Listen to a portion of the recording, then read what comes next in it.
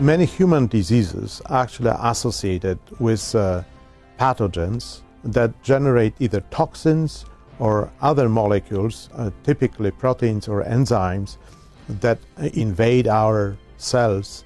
And we need to understand structures of these enzymes and how they affect our cells. So we have been working on improving technologies for structure determination for the past 12 years.